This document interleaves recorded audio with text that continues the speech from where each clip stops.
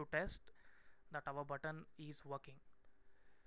Okay, I think I covered quite a lot.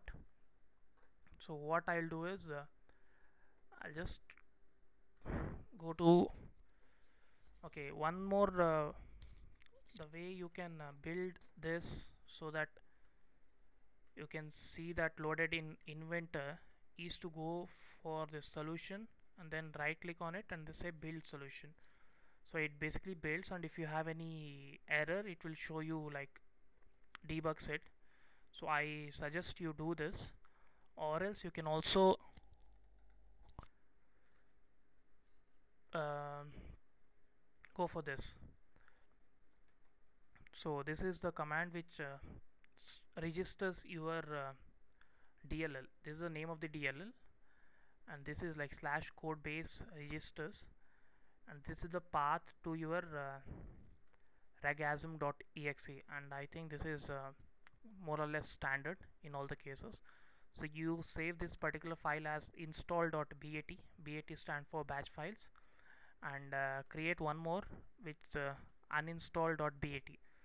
The only difference is it has unregistered instead of slash code base, and these two files should be kept in the folder which has your main DLL file, and it should also have that interop.inventor.dll. Okay, so okay, what I'll do is I'll just build this. So it says build in progress, build succeeded. Now I'll start Autodesk Inventor. So my Inventor is starting up, so it's loading. So you can see it's loading, and since this is starting for the first time, you would get a pop-up with message box. I mean the message box which would show you like Inventor add in first time or something like that, whatever text we had given. So it's taking some time to load.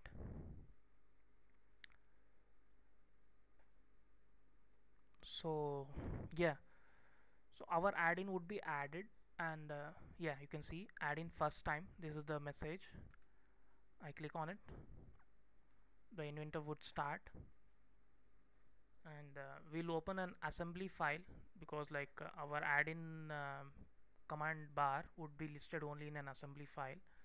You click on this example, open it, and this is the panel bar. And whenever you have an assembly file open, assembly related panel bar would be listed here. And we had instructed in our add-in that our command bar should be one of these command bars listed, panel bars. Okay, it's getting added, and this is by default assembly panel. Oh, here you are, assembly tree. So this is what has been added.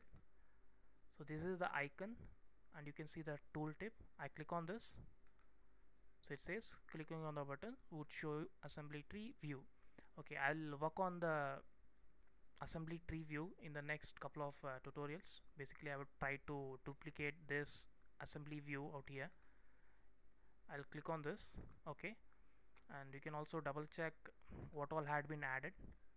I go to Addins, and you can see this is the add-in which we added, EACAD Inventor add-in 4. It started and loaded.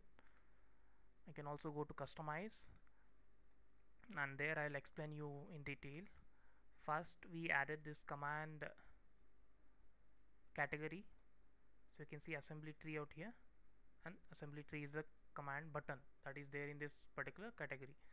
This category is created every time your add-in runs, so be it first time or be it second time or further.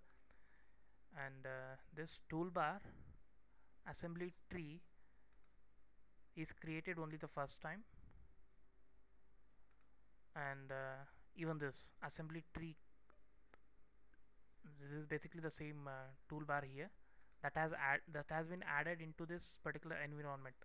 So this is also created only the first time, and subsequent time this command category is just added to this command is just added to this toolbar and environment.